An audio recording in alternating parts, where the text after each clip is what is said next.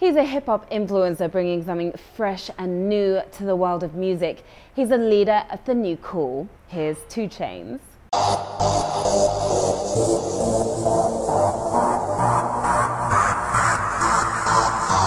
come from the streets, it's not a secret, and a lot of the things that I rap about and talk about are experiences.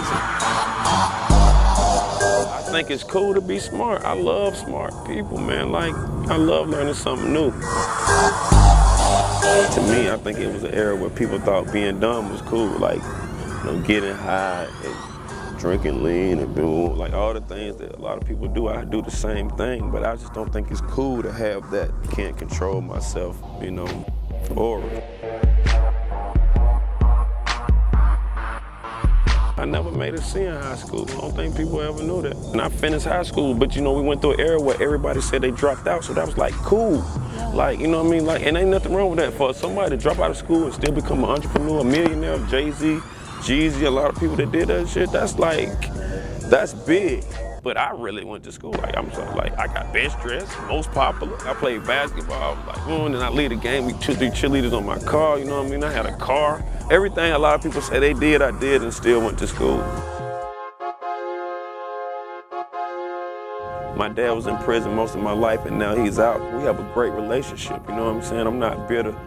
And I remember periods where everybody dissed their father, like, you know what I mean? Like, I never did that. Dude was never, like, around, and I never dissed him, like. And then my mom, she was a single parent, she was black, she was doing the best she could, but my mama didn't know what size shoe I wear, what size pants, so a lot of stuff that got me best dressed, people had to know that I had to hustle to get it. I just feel like I can wear a lot of different things. In the Spin the video, one of them I wore a suit. I went to the tailor, put on a suit like I want to wear a suit. I had a rooftop party for my birthday where I actually came in a helicopter, I had a shark skin Armani suit, you know. Purple polo size. I was just all the way through that, you know what I mean? And then on the other hand, I like wearing, you know, maybe True Religion jeans, you know, Gucci tennises, Louis tennises. I'm not really a fan, and people know it. I really don't go all out the way to be at the mall first to get the new, you know, tennis shoes that come out because I'm just a little bit more mature than that. November 1st, I dropped True Religion. Everybody knows I like to wear True a lot, jeans and all that, but I spelt it different and I wanted to have more substance. I didn't want it to just be about clothes. And so I shortened the name. I made TRU an acronym that stands for The Real University, which is like a cyber college of just real people. You know, I'm giving out scholarships, enrolling people, deans list the whole thing on who, you know, being real, like, you know, being an individual, being comfortable in your own skin. And then I spelled religion, R-E-A-L, real, because religion is the study and belief of something. I believe in being real. So my campaign is being real as a minority. I have everything from sweatshirts, DVDs.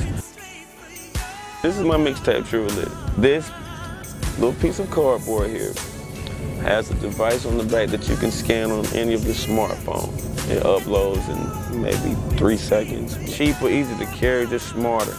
I have a lot of stuff. I have a lot of ambition, period. You know, I've been around a lot of successful people. Shout out to Luda, shout out to Lil Wayne. You know, I can even say Gucci, Tip, Jeezy, Ross. I'm friends with a lot of people that I feel like who did it, how they wanted to do it on their own from the ground up, which really inspired me to kind of just go another notch, you know what I mean?